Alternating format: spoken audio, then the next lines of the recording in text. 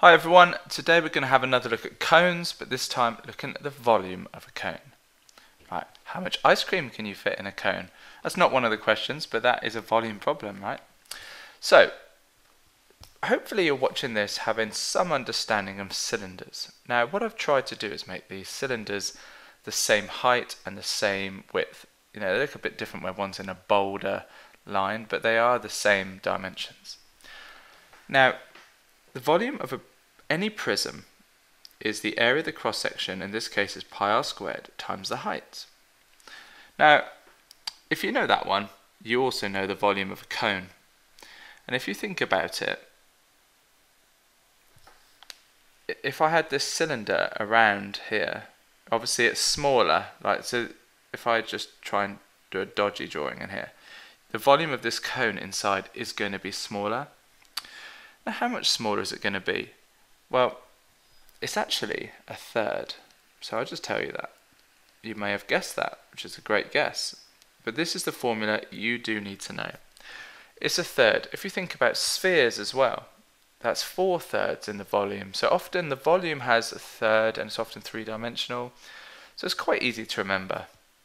Now, so that's the formula. So we have the height, it's the perpendicular height, like when you measure yourself.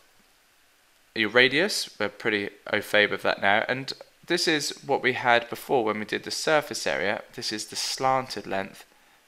We normally call that an L. Okay, so all we need to find the volume is the radius and the height, and bish bash bosh. So here's a question, but we don't have the height. But what we do have here is a right angled triangle. Now, I know that because when I draw a perpendicular of height, I'm just going to put the right angle this side so I don't just cross out the 6 there. What I've got is a base of 6, a slanted height or slanted length of 10. But I need to know the height. Well, Pythagoras' theorem should be screaming at you now. And maybe even a Pythagorean triple. So the height is actually 8. So let's write the formula. Volume is 1/3 pi r squared h. If you don't know your triples, obviously 10 squared, 100, take away 36, 6 squared is 64, square root of 64 is 8, Pythagoras' theorem. So it's 1/3 times pi times the radius squared, 6 squared, 36, times the height, which is 8. Now, 1/3 of 36 is 12, 12 eighths are 96, so this is 96 pi centimeters cubed. And we may ask you to round to, I don't know, 3 sig figs or 4 decimal places, whatever they feel like. So let's have a look at this one. This one's in reverse. Actually, before I move on, I'll just point out, so that was one of the worst case scenarios because you actually have to work out the height. Quite often they'll give you the height and the radius, you have to bung it in. At least with this one you had to work out the height. Better question. These are a little bit harder because they're in reverse. So sometimes we're going to give you the volume, and I've got 2 of these. One we're going to find the height, and the other we're just going to find the radius. Exactly the same, to be honest.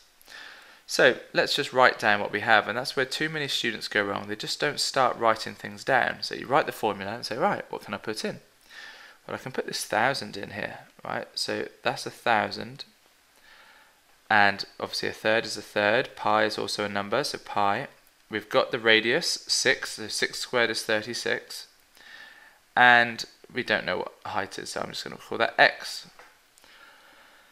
Now, it's really up to you what you do here, but what I'm going to do is times by 3 first to get rid of the third. So I'm going to say 3,000 is equal to 36 pi times by x. So x, to get x on its own, which is the height, I'm going to divide by 36 pi.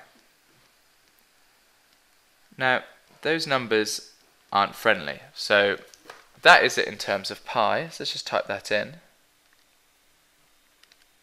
What do we get?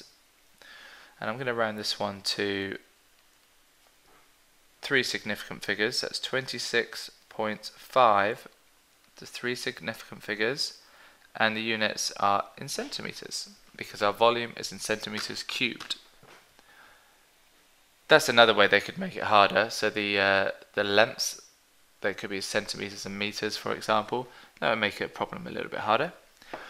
Okay, and another one, but often when people are given the volume in terms of pi, they think, well, this is way harder. It's actually easier. That's what I want every single time. So let's write the formula. 1/3 pi r squared h. Our volume, 80 pi. We've got 1/3 times pi times x, which is our radius. You could leave it as an r, but I don't like to do that. Times the height, which is 12. Okay.